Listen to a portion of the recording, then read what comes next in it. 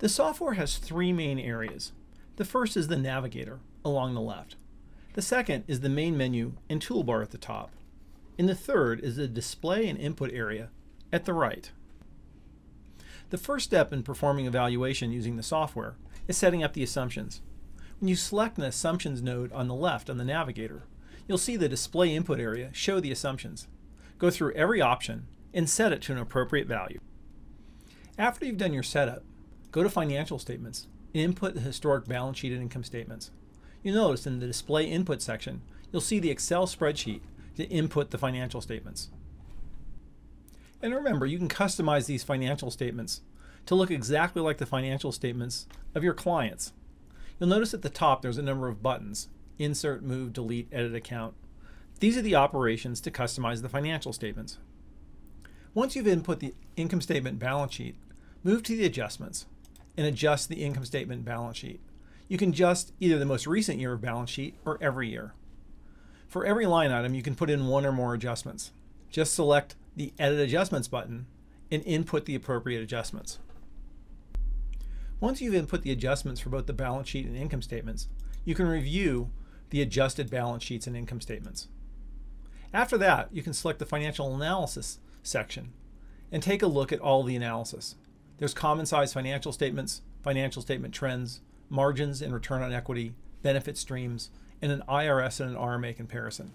Let's just take a look at the common size historic balance sheets. Now let's take a look at the RMA comparison. Select RMA, select common size balance sheets, and comparative balance sheets. You'll notice at the top there's a button for RMA. Select it. It'll bring up the RMA database.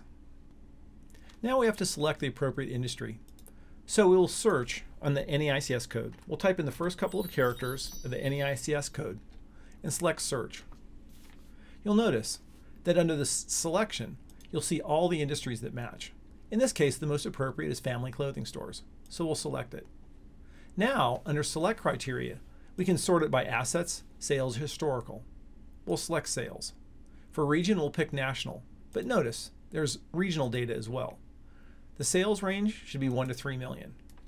Once we've done that and reviewed the data, we can download it directly into our project by going to the bottom and selecting Download Data. When we come back to the RMA Comparative Balance Sheet schedule, we'll see all of the RMA data that we selected has been downloaded into the schedule. And also, under the RMA Valuation Edition P-Tile rank, you'll see the rankings have automatically been computed. You'll notice there's many more schedules under the RMA Comparison section. Actually, there's a lot more schedules under the Financial Analysis section. And this is where all the smart content comes in. The program has a lot of content under each one of these categories, giving you the ability to do a lot of analysis in a hurry. The next section we want to review is Appraisal. You'll notice there's a number of subsections under Appraisal: premium discounts, assets and liabilities adjustments, asset approach, income approach, and market approach. Let's just take a quick look at the income approach and take a quick look at the capitalization of earnings method. The navigator walks you through the process of performing a complete valuation. So the first thing we do is always go to the Assumptions section. In this case, we'd set up the earnings base, say whether it's historic or adjusted, check the checkbox if you want invested capital, select ongoing capacity, etc. In this case, our earnings base is after-tax cash flow. So let's take a look at the benefit stream. The benefit stream is calculated, and you put in the weights. If you want to change them, you can just input the areas in the white. If you want to make them 2 and 1 and 1 and 1 and 1, you'll see the numbers change. One of the great things about the program is it automatically adjusts based on the assumptions that you've given. Notice all of the adjustments below the weightings: ongoing earning power, less ongoing depreciation, amortization, etc.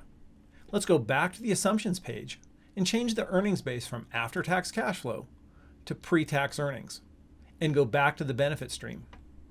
You'll notice that the schedule actually changes based on that assumption change. The program works like this everywhere, so the schedules always match your assumptions. Now let's take a look at the capitalization rate schedule. You'll notice it's a basic buildup. You'll also notice there's a number of buttons at the top. Let's take a look at what we can download. And let's download Duff & Phelps decile data. Once again, we go back to the database.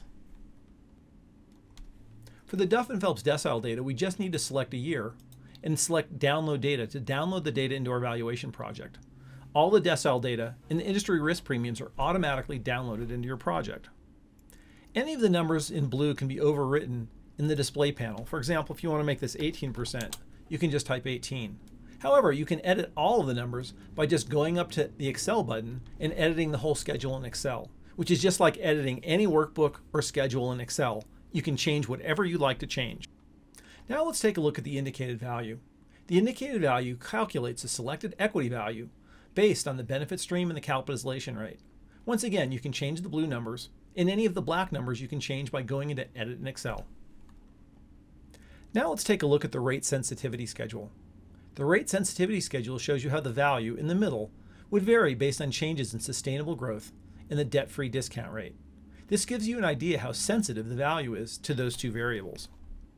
There's many more methods under the income approach, including multi-stage growth, summary DCF, detailed DCF, capitalization of excess earnings. And there's also a whole section on market approach, which in this example we're not going to go through. The next thing we want to do is go to the conclusion of the value schedule and take a look at all our values. And notice our capitalization of earnings method that we just calculated shows up. On the right hand side is a weighting. You can weight these and use whichever method you want. But notice all of the methods are calculated in one place. If you want to include custom methods, that's really easy too. The next section is sanity checks. This gives you a quick sense whether the value you came up with makes sense in the real world.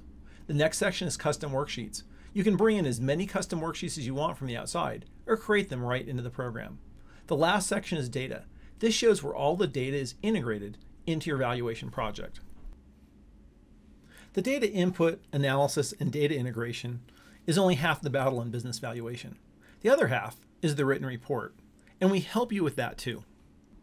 There's a report writer module that automates the process of creating a draft report. It takes all the data from your valuation, all the assumptions that you made, and integrates it into a standards-based comprehensive written report. The report that gets generated is comprehensive. This one is 191 pages. If we scroll down through the report, you'll notice that data from your valuation is integrated throughout. And there's a comprehensive table of contents which shows every area the report covers. Now there's certain areas of the report that it can't cover, for example, nature and history of the business. But all the valuation methods, the assumptions you used, and the conclusions that you came up with, it can create the frameworks. You obviously need to fill in the blanks and put in your assumptions and justifications for all the decisions you made. This doesn't replace expertise, it just automates the process. So that's the process to complete evaluation in ValuSource software. We've used the program as it comes out of the box, but it's designed to be completely customized by you, both the analysis in Excel and the written reports in Word. You can customize the analysis for a specific engagement, or customize the underlying Excel and Word files so that every time you create a new project, it has your format, style, analysis, etc. This was a very brief overview of the software. To see more, download a sample report, call us for more information, or request a free test drive and see for yourself how ValuSource Valuation Software can help you prepare better valuations in less time.